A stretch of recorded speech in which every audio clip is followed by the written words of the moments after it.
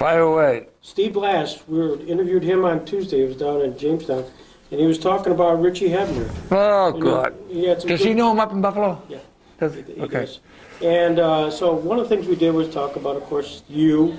And he had some good stories about you. But I bet you have probably a story or two about Steve Blass. Nah, he was just a fun guy. You know, the sad thing about him, his biggest asset was throwing strikes, and all of a sudden he comes to spring training that, I'm not sure what year it was. 73. 73, he couldn't throw a strike. And it was the saddest thing, he never bounced back. And he was still young. He could have pitched 3 or 4 more years in the big leagues, easily. I mean, I think he was 32 when it happened. Yeah. And, you know, we were taking batting practice down Pirate City, and he couldn't throw a ball inside in the cage. He was throwing. Everybody felt sorry for him because he was so well liked, and everybody said, "Well, I hope he comes back. Hope he comes back," and he never did. Right. Sad. It was a sad. You know, you got to figure that he wins the '71 World Series. I don't know. He was good up until that happened. I mean, he was win games, throw strikes, get ground balls. Yeah. Does it get any better than that? And all of a sudden, ba-boom, couldn't throw a ball over the plate. Sad case. Was there much counseling? I mean, it's a difficult thing to watch from the player's perspective. Oh, yeah, because he was so well liked. Everybody's rooting for this guy. And I think they sent him to this doctor, that doctor, and didn't work out. Yeah. Sad.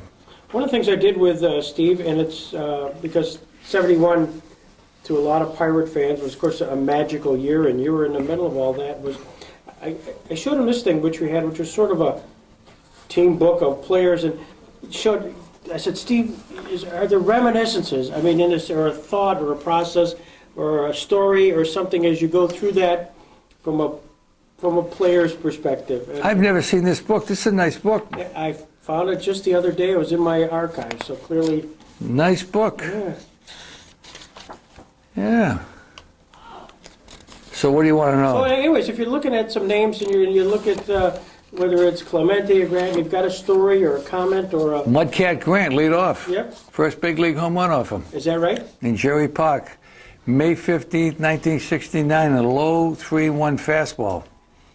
How's that? Jackie Hernandez. We wouldn't have won the World Series without Jackie Hernandez. He played tremendous shortstop. Clemente, everybody knows about Clemente. Great player. Sad thing, the day he got the 3,000 hit, it was a rainy, crappy day in Three Rivers Stadium against the Mets. Got a double off of John Matlack. There was only like 14,000 people in the stands. I know it was a bad day, but it's funny. As good as we played, you know, it's a football town, no question. I mean, last year they juiced it up. Last year, Pittsburgh winning, which was great.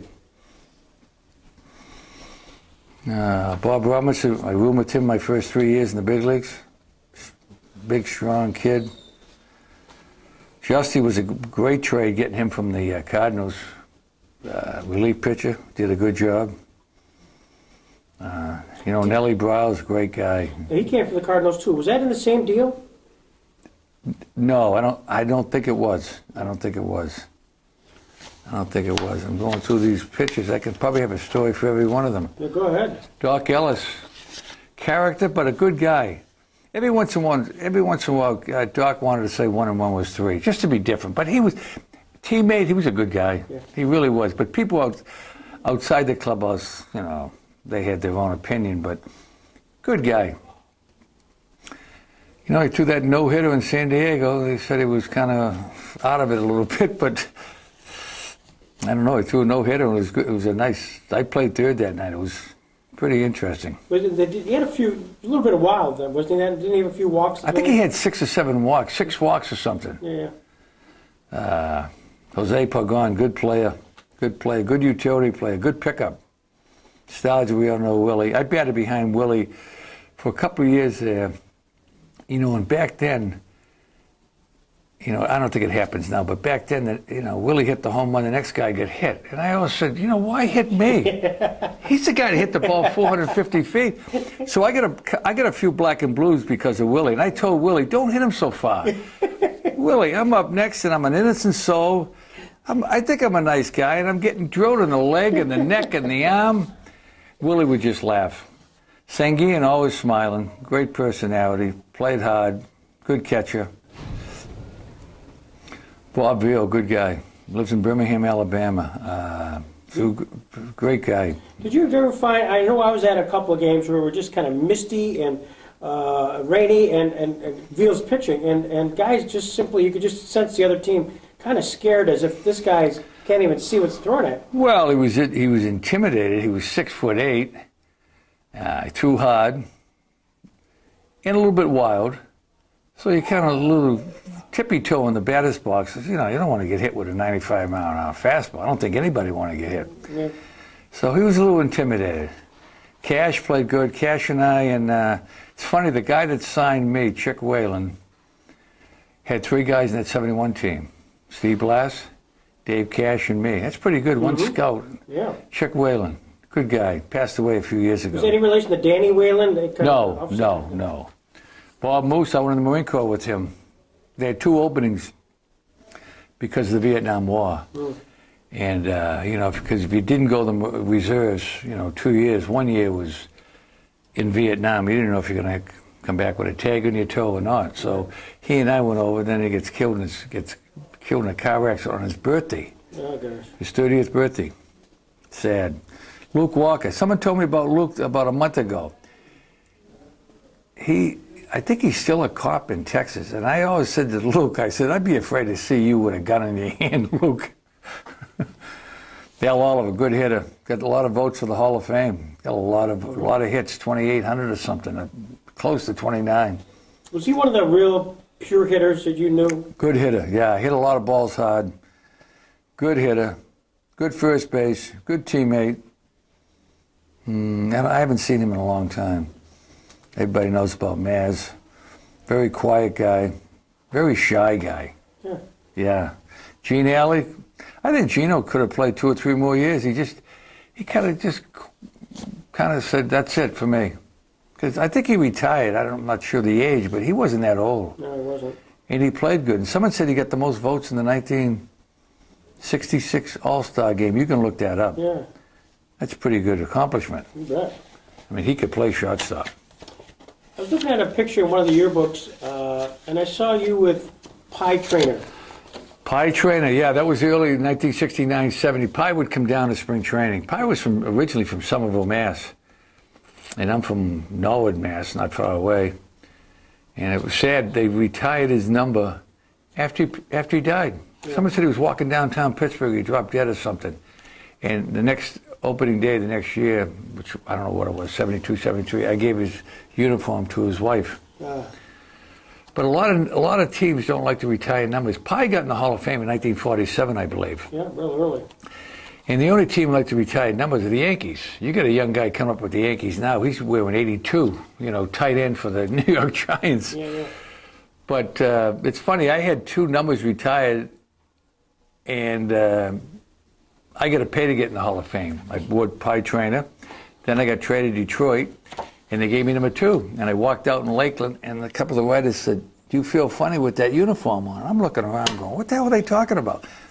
Charlie Garinger, I wore number 2 for 3 years. Sure.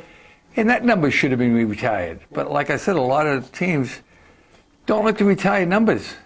I mean, Charlie Garinger, Pie Trainer, pretty good players. Pretty good players, that's right. And it took Pie took Pie probably 26 years after he got in. And the poor guy died, and they retired his number. But like I said, some teams just don't retire his numbers easy unless you're a New York Yankee. Yeah. You had a chance to really, in that period of time of 1971, just harkening back to this year, where during the NL National League Championship Series, you took a couple of Hall of Famers down here. Yeah, Gaylord Perry and Juan Marichal. Yeah. It's funny that year, we played them 12 times. We beat them 3, they beat us 9. Mm-hmm. Then we go to, we play them out there. Bob Robinson hit 3 home runs first game. And we beat them 3 games to 1. But, yeah, they had our number. They had a good team. They had some good teams. But it was nice. Hit a home run off of Gaylord Perry. and then I hit a home run the next day off of Marichal. And then shortly thereafter, as you're playing the Orioles, you hit a home run off another Hall of Famer.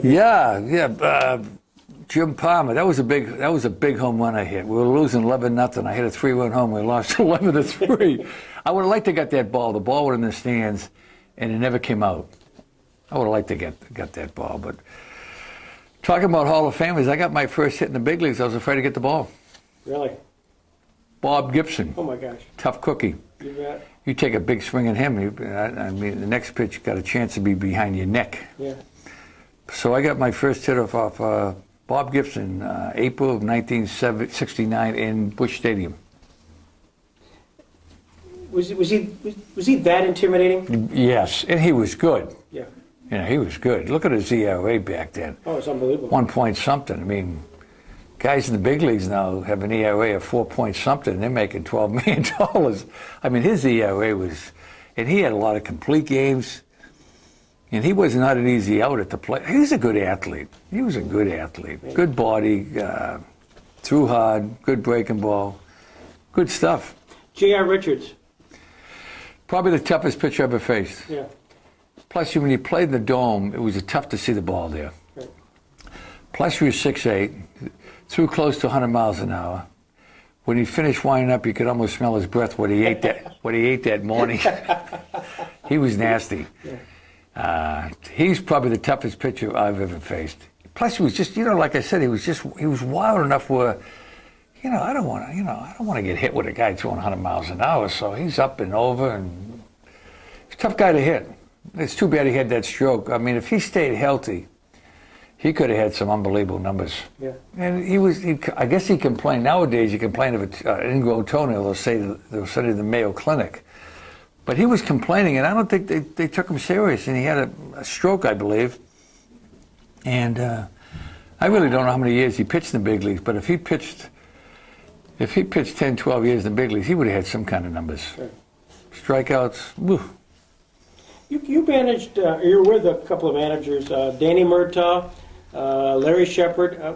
Can you distinguish those guys? Shepard wasn't there that long. Shepard got fired at the end of the '69 season. That's when Murtaugh came in. But I had Shepard, Murtaugh, Billy Burden, back to Murtaugh, Chuck Tanner. So I had different characters. Chuck was easy. Danny was kind of easy, but never missed a trick. Billy Burden was tough. Larry Shepard was quiet. Larry was a good guy. Went to Mass every day. A real gentleman. Mm-hmm. But he got fired, and Murtaugh came in, and we started winning. You and Verdon didn't necessarily get to see eye to eye on everything, did you? Nah, I didn't. No, not really. But Billy's a good guy. Billy's a good guy. I was a young guy. He said some things that I kind of hit a nerve with Billy, and we kind of clashed a little bit. But I see Billy at fantasy camps. Billy's almost 80 years old. He still looks good. That's amazing. Still looks good. But it's funny about Murtaugh. We used to fly all over the country playing baseball, and we had a radio guy, Bob Prince. Bob would have about 6 or 7 screwdrivers in the back of the plane, and Bob would feel pretty good. And Danny, we used to read these cowboy books, about 100 pages, and he'd fall asleep on the plane. And Prince would always go up and rip the last 20 pages out of the book. Now Murtaugh would get up and start, "Hey, son of a gun, where were you, Prince?" It was all the time. And they used to do that. You do that in the big leagues now, you have a fight. Yeah. But you can't believe what we used to do in the big leagues. Yeah. Stuff like that. And Murtaugh would never finish a book. Funny stories. Well, give me your best Bob Prince story. That was one of them, but Prince he jumped off. I wasn't there when he jumped out of the window in St. Louis into the pool. That took some nerve. Yeah. I mean, he slipped or something happened, I might have been digging his grave. Yeah. But Prince was a character. I mean, the Prince, Jim Woods, Vince Scully's still around. The guy in St. Louis, great guy. His son, Jack Buck. Jack Buck. Those announcers are all gone now. I mean, they were characters. Carey. Yeah, Prince would be thought he was off the air doing a commercial. Him and Woods would be up in Forbes Field and looking with binoculars, going, "God, look at that blonde down there." And they thought they were off. There was more than a blonde. There was other comments, but I can't say them right now. But they get caught a few times looking through the binoculars in the stands. Gravedigger, you mentioned the fact. I mean, how often have people asked you about that whole connection with your dad, your brother, and yeah. I dug graves for 35 years, pick and shovel. Really? Yeah, pick and shovel. And up where I live, that ground gets frozen. Then you get a 90-pound jackhammer. A lot of people thought it was PR. You know, Kirk Gowdy used to do the game Saturday afternoon, game of the week, and we were a lot of game of the week.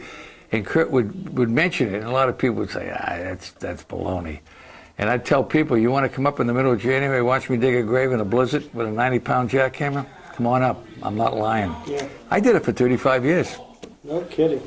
I buried a lot of people. I was reading a story, if you could maybe, if you recite it, if you could remember it, is dealing with the Jewish cemetery, quite the issue. You know, you said that... I worked at a Jewish cemetery. Yeah, yeah.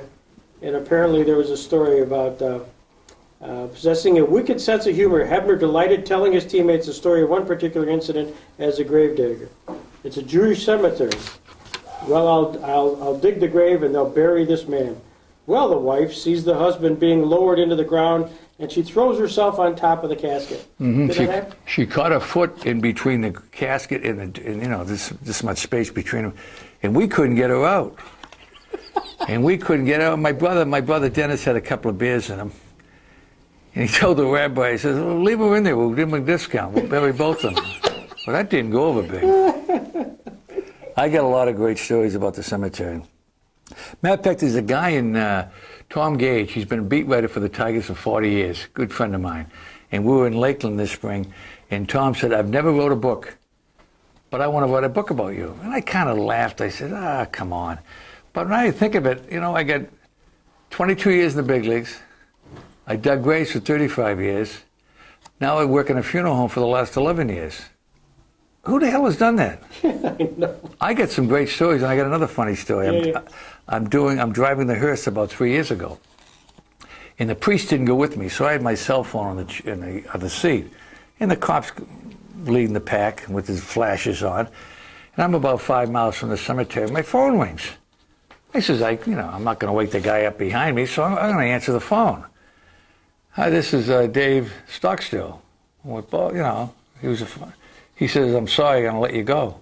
I get fired driving the hearse. So I look back, I said, "You think you're having a bad day? I just got shit canned." True story. I get fired driving the hearse to the cemetery. I don't think that's ever happened to anybody. No, I'm sure it hasn't happened to anybody.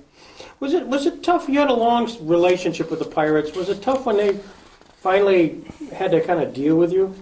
Well, I tell people, when you're there for 8, 9 years, and I was kind of a popular Irish kid that talked funny, that played in Pittsburgh with a lot of Irish and hunkies. Oh, sure. Yeah. And what happened was, Galbert, they offered me 80, 90, 100,000. That's 270, right? Now, general manager for the Phillies back then, a good friend of mine. What the hell is his name? Died. Not Rudy Carpenter. Anyway, Phillies called me and said, "We're going to offer you 600,000. Now, I didn't go to Harvard or anything, but I ain't that stupid. Now, you're going to talk about 270 to 600,000. What would you do? Yeah. I didn't want to leave Pittsburgh. But the money, and everybody brings up the money about these hungry ball players, this and that, but you take Joe Schmo off the street and you say, "Do you want 270 or 600? How many people would take 270? Yeah. Well, that's the reason. That's why I went to Philadelphia. I didn't want to leave Pittsburgh because I was there 8 years. I knew a lot of people there. We won. But it's funny, I signed with the Phillies. We get in the playoffs the next 2 years. Yeah. And you went over to first base, right? Yes. I had 2 good years there. And I don't want to be I had 2 good years. And all of a sudden, Bill Giles wanted Pete Rose. And Pete came, and guess who went out the door? Me. Yeah. I went to the Mets. I went from a first-place team to a team that couldn't beat the Cooks at the Hilton Hotel. We lost 99 games that year. It was a tough year. Planes flying over LaGuardia. It was a miserable year. And general manager then, who works for the Red Sox now, Joe. He offered me Joe McDonald, good guy. I like Joe. Joe offered me a 3-year deal to stay with the Mets. I said, Joe, I hate to tell you, Joe, you can offer me a 12-year deal. I ain't staying here. Right. And I'm an Easterner, you know. But people like New York or don't like New York. I didn't care for New York. It was hustle bustle. Plus, we didn't win. You know, we won 2 games a week. Well, Christ, we celebrated with champagne. We thought we won the World Series. So what happened was, I was out carving pumpkin with my 2 daughters, and my wife comes on and says, hey, there's somebody on the phone, Sparky. Who the hell? Who's Sparky? And I get traded. It was Sparky Innocent. He called me. He says, welcome to Detroit. And I stopped carving the pumpkin with my 2 young girls. And I went in. I said, okay, Spark, I'll see you in Lakeland. How were your years with the Tigers? Good. I like Tiger Stadium. It's a beautiful ballpark to play in. Unfortunately, it's been ripped down. Yeah. But Sparky's a good guy to play for. Yeah. Hard-nosed guy. I mean, I don't know if Sparky could manage the 2014 player. You know, I mean, he almost... I don't know. I don't know how many guys are making $12 million have to be told they're good. You don't have to. I mean, if I'm making $12 million, you don't have to pat me in the fanny. Yeah. But Sparky was an old-time manager, and he just, you know, you play hard, you played. You didn't play hard, you didn't play. Yeah. Sparky would have meetings would last about 2 minutes, get right to the point, boom. You have managers now who will talk a half hour. After 15 minutes, you get half the guys in the back room sleeping and saying, when's this idiot going to finish talking? Right. Sparky had quick meetings, right to the point, boom, let's go. That's the way I like it. You could talk too much in a meeting and you ain't going to get nothing out of these players. Right. They'll probably want to give you a standing ovation when you end, but they won't. Was your highlight year the '71 Pirates? Yeah. 71 was a good year. You know, coming through the tunnel, beating Baltimore and looking at 300,000 people downtown. It was like, you had goosebumps. It was amazing. And I had a World Series ring on when I was 23 years old. But I think one of the biggest thrills was I graduated high school in '66. And if you told me I was going to be in a clubhouse in Forbes Field September of '68, 2 years later, 2 lockers from Clemente and Mazeroski, Gene Alley, I'd say, what the hell am I doing here? Mm-hmm. But 2 years out of high school, that was a big thrill playing in old Forbes Field. That was a lot of people, listening to this interview, never even seen Forbes Field, but that was a very unique ballpark, right downtown Oakland. Exactly. And you can walk across the street after the game, go into Frankie Gustine's, get a nice cold beer. Or they had all little places around there. Then they opened the ballpark down Three Rivers. There was nothing around Three Rivers. That's why the new ballpark in Pittsburgh, I think it's the prettiest ballpark in baseball. They got everything around there. Three Rivers Stadium had nothing. When the game was over, you had to get the heck out of there. Forbes Field had a lot of, right around the University of Pitt. But Mazeroski's, that wall was still up. Right. Have you seen it? I have, yeah. Still up with the vines on it. They kept that up. It's a big medical building, I guess, the University of Pitt put up. But I drove by there a couple of years ago and see the wall up there where Maz hit the home run. That's pretty cool. Well, they still annually replay the game on time. I mean, in other words, they clock at 1 o'clock, and 150 people will show up. And then one year they limoed in Mazeroski just to sit there. Really? With a beer, listening to the last inning, of course, and it was just cool. I made a mistake. I told Maz, one of my first years there, I said, Maz, I came home from St. Catherine's School, my white shirt and my blue tie, parochial school. I rushed home, and I was a Yankee fan. You hit that ball over the fence. And I said, why the hell am I telling this to Maz for? Maz just laughed. That's why he loves it. Yeah. But I was a Yankee fan. I wished I was signed by the Yankees, but I was the #1 draft pick from the Pirates. I was the 15th pick of the country that year. And back then, I didn't know, #1 draft pick, I didn't know. I mean, #1 draft pick makes now $3 million, don't they? Yep. just for an autograph. Do you have a Clemente story? Well, Clemente was. Okay. No, I'm all set. It's almost 3. That's all. Yeah, I'm all set. But Clemente was. I don't know. I guess he was in a slump. He goes in a slump. Doesn't get a hit for 2 days. But anyway, Clemente was in L.A. and he told Tony Bogwell, "Run me down with." I don't know if you heard this story. Run me down with goat milk. And Tony says, "What the hell is this guy talking about?" He rubs him down with goat milk. He gets 4 or 5 hits that night in Dodger Stadium. He does it the next night. He gets 3 or 4 hits again. Oh, geez, everybody wanted to go out and buy goat milk. Because a lot of guys went in the clubhouse, when Tony was rubbing him down, they said, he's full of crap. He's not rubbing. He had goat milk, and he's rubbing goat milk on his back. I'm going, you got to be kidding me. I was going to go out and buy 3 gallons of goat milk, see if I get out of a slump. But it's funny, they made a statue of Clemente. Mm-hmm. Someone made a statue and put it in the trainer's room, in Tony Bartolo's trainer's room. Okay. And then Clemente never knew anything about it. So Clemente walked around the corner, looked in, and he almost passed out. It looked just like Clemente. And they made a statue of him. And that was a funny thing. There's so many funny things that happened back then. Something? I should write a book. You should.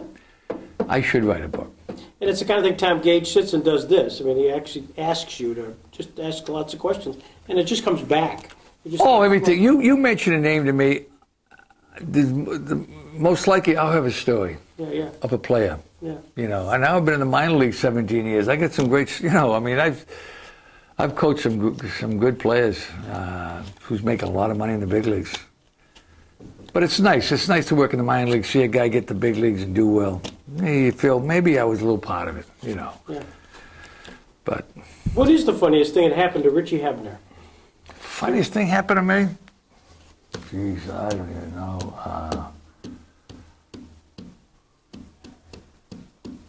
I can't even think what happened. Probably somebody funny. I can't even think what. Or maybe something that you saw that was really funny. You get one of those deals where you say, "Greg, you can't believe this story." Something, I'm blank right now, to be honest with you. Was there a guy who really intimidated you? I mean, J.R. Richards you talked about, but J.R. Richards was he was good. Seaver was good. These guys around here now in the minor leagues, some coaches say, these guys didn't throw hard back then. I said, let me tell you, yes, they did throw hard. When I came up to big leagues, I think there was only like 18 teams in the league. Now there's 30 teams in the league. It's pretty watered down. Yeah. But it gives a chance for these guys to make money. My first 3 or 4 years in the big leagues, my paycheck, I could go to a gas station, cash it, and get a 6-pack of beer. Right. I mean, I didn't know what a bank was until my 5th or 6th year in the big leagues. Yeah. But now the big leagues, the minimum in the big leagues is $500,000. You know what the minimum in the big leagues was when I came my first year in the big leagues, 1969? It's $500,000 now. What do you think it was in 1969? $5,000. $10,000. $10,000? $10,000. Wow. I had 301 my rookie year. That's the thing that it doesn't bother me. It bothered me for a while, but Pittsburgh's not a real good PR town. Mm-hmm. But I had 301 my rookie year and never got a vote for Rookie of the Year. That's just, Teddy Sizemore got it. Coco LeBoy got some votes. Larry Heisel got some votes. Al Oliver got some votes. I didn't get a half a vote. And, I had like 470 at bats. It wasn't like I had 240. I was going to ask you, just, I don't know your timing, but... No, I can go to 3 o'clock. Okay, that's terrific.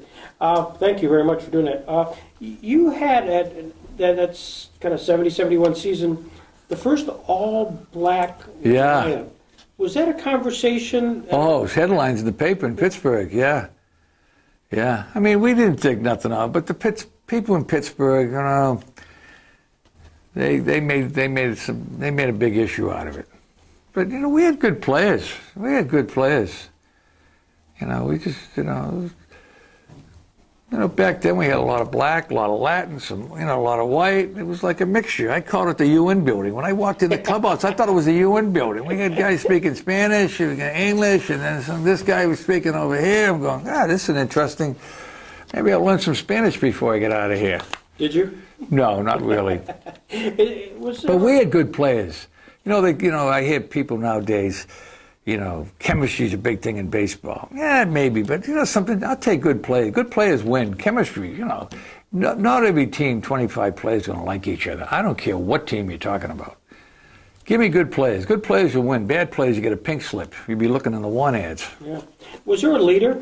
Kind of a guy who... Stargio, I think, looked, everybody looked up to Stargio. And Clemente ran every ball out. So if you see Clemente running balls out, 38 years old, I mean, you better bust your ass. But Maz was around. Maz didn't say much. But they knew the background of Maz, so they said, something, it was a good mixture. We had older players. In 1969, they went with 3 rookies, myself, Manny Sengi, and Al Oliver. They said, we're going to go with 3 rookies, and we're going to start trying to build this thing up. And it worked out. We got in the, every time I went to spring training, I'd tell my father, put the shovel away a little longer. And he said, why? He said, we play in the playoffs. Mm-hmm. The other teams be home watching us in the living room. You kind of knew we were going to win in the playoffs. I mean, I've been in 11 playoffs, 10 as a player, 1 as a coach. That's a lot. That's a lot of playing in October, where a lot of guys are home playing golf or getting ready to put the TV on and watch us play. Nice. Do folks on this team here know who you are? Do they know your 18-year career? I think they do. I think you get a little respect when you get a guy around as much as I've been around. I think they treat me good. I think that's one of the reasons. Sometimes in AAA, AA, if you get a hitting coach or pitching coach that maybe went to AA, never played in the big leagues, I don't, and I'm not putting a halo on my head, believe me, but I don't think they get respect like I do. These guys do know I played in the big leagues, and they know I have 2 World Series rings. Right. And so it helps. Yeah. And these guys are good here. I've been in 11 years in AAA. This might be one of the best groups I've had for good guys. Good guys. Even though they go up and down, up and down. You get a guy coming down, he mopes. I don't like mopers. And you get a guy coming down from the big leagues and mopes. And the only thing I can say is, get better, you go up there. If you don't want to get better, go home. If you need a ride to the airport, I'll give you one. Because if you come down mope, there's 24 other guys trying to get to the big leagues. Don't ruin it for them. Right. If you come down, you don't want to be down here, go home. I don't sugarcoat anything. I'm kind of from the old school. I tell it like it is. I ain't going to pat anybody in the ass and, let's go. You're in AAA. You should know you're one step from the big leagues. If you can't turn it up here, you got a problem. Especially the way they're giving money in the big leagues. Yeah. And if you got a wife, if you're married, she's going to get on your butt and say, hey, let's get back to big leagues. The checks, the zeros are a little bit more zeros in this check than in AAA. Are you watching the Bruins? Is that your team? Yeah, tough loss last night. Tough penalty. 7 seconds after the penalty, Montreal scored. That's right. A lot of hatred there. It's like the Red Sox-Yankee series. Yeah. You can see rivals, Michigan, Ohio State, Red Sox, Yankees, Bruins, Montreal, I don't know. But that's one of the top 5. Okay. They don't like each other. I recommend the Bruins win tomorrow afternoon in Boston.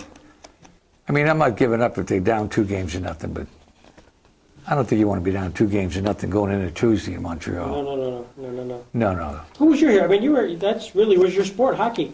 When you was your high school, who was your hero? Bobby Orr? Well, Bobby Orr, Bobby Hull. I met Bobby Hull one night. That was a big thrill. But I could have signed with the Bruins or the Red Wings. Mill Schmidt offered me to go up at Agna Flyers up in Canada. And Bobby Orr was in the other team. Bobby Orr was in the Oshawa Generals. I would have played in the Flyers who were Bernie Perrant, Derek Sanderson, Gilles Marat, Don Owie, Glenn Sather, Westfall. Yeah. About 8 or 9 guys in that team were in the NHL within 2 years. But I picked baseball. A lot of people in my hometown didn't like when I signed with the Pirates. They knew me as a hockey player. When you played high school hockey, there was 5,000 people at the game. If you didn't get there an hour before the game, you weren't getting in. Yeah. High school baseball, there was 5 people at the high school game. So people knew me up there as a hockey player. So when I signed with the Pirates, they went, I want to see this kid play hockey. I was a better hockey player than baseball player. Yeah. These are all knocked out. Yeah. But it was a good game. But I suspect part of that was just the longevity aspect that. Yeah, I look back now. I mean, I played 18 years in the big leagues. I don't know if I would have played. I would have liked to have seen what I would have done in the NHL, though. Yeah. I really would have. In that game, you give someone an elbow, you get a 2-minute penalty. You give someone an elbow here, they'll throw you out of base. They'll throw you out for 3 games. Right. You can get, you get a little physical. Good game. Bobby, I know Bobby. I see some of the. I go down to Tampa. I see Phil Esposito once in a while. Phil's a character, and I think hockey players are the nicest, down-to-earth players of any sport. And I was telling someone the other night, I think the Stanley Cup, to win the Stanley Cup is the toughest thing to win in any sport. You got to win 4 series. You got to win 16 games. See, when the Bruins beat Vancouver a couple of years ago, they were 16-9, and they won the. I mean, and the 4 series you're playing are all good teams. You only probably have a night off, and you're playing every other night. I think winning the Stanley Cup is tougher than any sport. I kind of lost track last night. The Rangers and the Flyers, after they had no break, it just went right from Game 6 to Game 7. Well, yeah. That was, wow. They're playing tonight. Oh, was it tonight? Tonight they're playing in Pittsburgh. Yeah. Okay. But it's well, it's a 12:30 game tomorrow. I won't see too much of it. But it's a good game. I know I've extended your time, and this has been incredible for me. Yeah, I mean, let me tell you, I could talk here until the sun went down. I got more stories. Well, maybe sometime when it permits, I'd love to have that. Yeah, come back. You know where I'm going to be. Yeah, well, I do. Can I get you to autograph that there? Just sort of, that'd be terrific. Whereabouts? Oh, anyway, right up here, maybe. This has been a real thrill for me, Richie.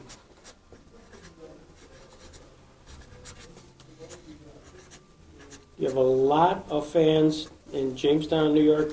It's very close to Warren, Pennsylvania, which is a hotbed of pirate activity. You know, I always try to get back with the Pirates. I call them. They never call me back. I would always, yeah. They're struggling. They lost a doubleheader last night. Oh, they're having Steve Blass, when he was talking, he's a terrific speaker, and he tells a lot of good war stories. Steve Blass is one of the funniest guys you want to be around. Yeah. I do fantasy camps with him. He could go to Vegas on stage, one-man show, and hit everybody laughing. He's got that knack. Yeah. You know, did he tell you he played golf about 4 or 5 years ago? No. He got 2 hole-in-ones in 1 round. Oh, you're kidding. Now, what's the chance? I told him, when he told me that story, I said, I hope you went out and bought a Powerball ticket. He got 2 hole-in-ones in 1 round. I guess.